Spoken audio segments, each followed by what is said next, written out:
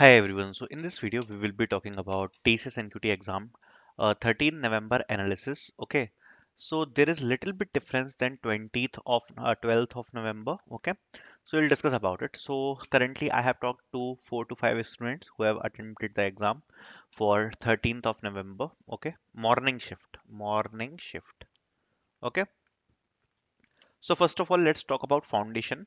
So as we all know, there are total three sections: maths, reasoning, and English. Okay. For the morning shift, again, the numerical was the most hard section. Reasoning, little bit tough than yesterday's. So it is medium. And English again medium. Okay. So in this shift, actually, the level of reasoning was good. Like yesterday, when I talked to the students, the sitting enrichment question and other questions were easy one line kind of questions. But in this morning, actually, the question level was around medium. Okay, so not too easy like yesterday, but medium level we can say. Okay, but the numeric level is little bit like 0.1 or 1% less than yesterday. Okay, because see, I talked to the candidates and what they have mentioned I'll just tell you. Okay, so let's discuss about some talks. So this was the like major talk which I had. In quant I have attempted a 7 question, guess the rest. Logical reasoning attempt 14 to 16 question, guess the remaining ones. In verbal I attempted 11 plus. In advanced coding, I attempt 11 question and guess the remaining 3. In coding, for the first question, 1 test case pass. For the second question, 5 test case pass. In coding question, the second question is you have to place the maximum element at the center of the matrix in minimum swapping. Swapping is only possible for adjacent rows and column.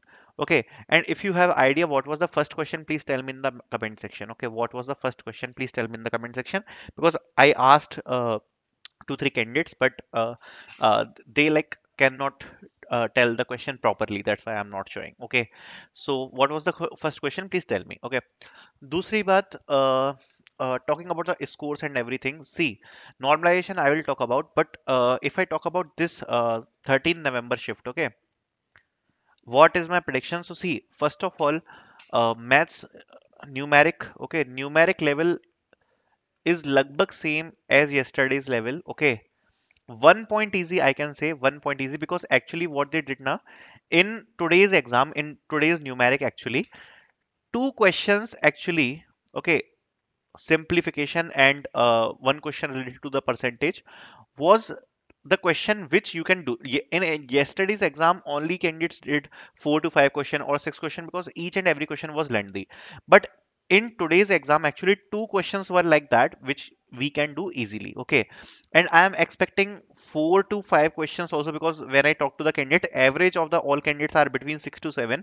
So I'm assuming if I was talking about yesterday's cutoff as 6 to 8 in numeric, so today I can say it can be between 7 to 9 in numeric. Okay, in 7 to 9 because today's response with the numeric was little bit better than yesterday's. So 7 to 9 I will go with. Okay, and each and every day whenever there is a next shift, always little bit the cutoff increases as some students prepare well after seeing the first day response. Okay, so 7 to 9 I would say. For reasoning again, it was almost for the same level. It was easy. Some candidates mentioned it was like 3 4 questions are there which is little bit medium level. So I will say like again 12 to 13 plus questions will be a very good score in reasoning if you have done. English, so for this one, actually, English, yesterday's English, okay, grammar based questions were little bit easy, but in today's exam it is little bit medium. So for English, I think 11 to 13 plus, the cutoff should be around it. Okay, it can also go till 10. So 10 to 13 also I would say. Okay, but if you have done more than 13, okay, so it would be a very very good like a score. But I think 10 to 13 for this one can go. Okay, talking about the coding question, I am not sure with the first question what was the first question, but overall again with the coding questions, as yesterday's response was not very good, but after seeing this, I would suggest there are total 14 test cases. Okay, if you have combined passed 4 5 plus test cases, there is a chance of digital combining. Okay, combining. If you have passed like 4 to 5 cases plus, there's a chance of digital. If you have passed 7 to 9 plus, there is a chance of prime. Okay, there is a chance of prime. So this was the analysis. But what is normalization? So see, I think if I compare today's exam with yesterday's exam, so in I think in normalization, basically numeric ability was 1 point, only 1 point less than yesterday's exam. Okay, because like 2 3 questions were doable, so that's why I'm saying that. Okay, reasoning little bit medium than yesterday. Okay, and English little bit medium than yesterday. Okay, so this particular changes I have seen for today's cutoff prediction. My prediction is for numeric, it should be between 7 to 9 plus.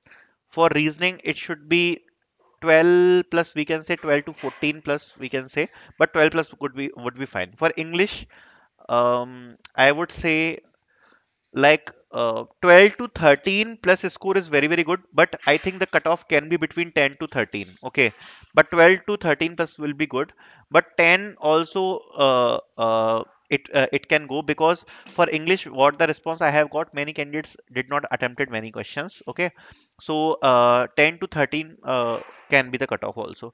For coding, again I have mentioned 4 to 5 plus test cases passes, combining both the question, there is a chance for digital. 7 to 9 plus test cases passes, there is a chance for prime. And advanced section, if you have done 8 or 9 plus, okay, because again it was easy for today, I think there is a chance for digital. Okay, and prime I cannot see with the advanced section. So I think it would be the analysis for today's uh, exam. Okay, thank you so much for watching.